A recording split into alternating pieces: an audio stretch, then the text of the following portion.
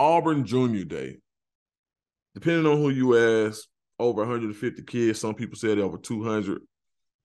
Last year, 13 players. Some people say 20, but for real, it was really about maybe 15 at the most. What has Hugh Freeze done differently that was done previously? One, early. He's getting out early, not waiting around. He knows he has to recruit. He's getting out in the state of Alabama. College coaches are loving Hugh Freeze, and he's starting at home. You got Aniston there. You got Baker there. You got Saraland. You got Pike Rose. You got Booker T. Washington, the Tuskegee. You got so many places to be. Thompson. All of these places to be in Alabama that you got to focus on. And last year, you really didn't sign a whole lot from Alabama. I expect that to be totally different this year. And you're going to see Hugh Freeze battling Nick Saban for more highly ranked guys than in the past. And I think the real time that you see Hugh Freeze's real class is going to be 25 class. I think he'll do a great job in 24. I fully expect Auburn to have a top 15 class easily, but probably top 12. But I think when you see, and possibly top 10, but I think the 25 class in Auburn, you'll see Auburn return to like having that top 5, top 4 type class.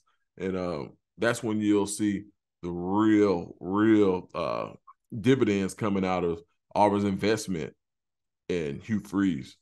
So kudos to him. And, I always shout him out because, that was a tough job to come into, man. No disrespect to the last coaching staff. You had some guys on there who didn't really understand. There were some guys who did get it. I loved Brad Bedell. I thought he was a really good tight ends coach, even though he was kind of out of position, but he still did his thing. Steven Ruzick was really good. He's at Indiana as off-field staff, but he was an off-field guy. Really did a good job, but, things happen. And Christian Robinson did a good job. But things happen, and you see the guys who were, kind of doing a really good job landing on their feet. And but they made it hard on the next guy. Hugh Freeze was ready for the challenge, came in, hit the transfer portal, feet on the ground, marching, running. And now you see Auburn is probably one of the premier programs in the Southeast with an upward trajectory. And as evidenced by Junior Day. If you're an Auburn fan, you can't be any more excited. Clemson had a really good Junior Day. A lot of high-level talent. A lot of people, KJ Bolden is there. You got Walker White there, a huge Auburn target. They're still getting those high-level guys there, and they're going to be around. And if they get the quarterback play, Clemson will be right back where they've always been. But as you know, it's a quarterback-dependent game in college football. You got to have a trigger man in order to win. And even Stetson Bennett, who didn't have all the stars and all the hoopla, there was nobody more clutch, and you didn't see him make a lot of bad throws. So, right now, next year, college football seems to be wide open.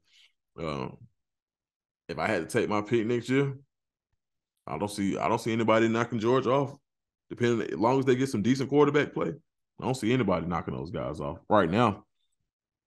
Unless Brother Hugh comes with the phone. And, you got Georgia at home this year, so we'll see. But right now, early, it's going to be hard to beat Georgia, I think, depending on who ends up being a quarterback at Ohio State. I think that'll have a lot to do with it. But it's if there is a dark horse team, hey, I got to go with the Auburn Tigers because they got a lot in place. Hugh Freeze has an offense that translates well against the SEC. And he's got games against 3 of the powerhouses in college football in LSU, Alabama, and Georgia. 3 teams that all respectively could have been in the SEC championship last year. You win 2 out of those 3, and you're right back in the playoff picture. So we'll see how that works out.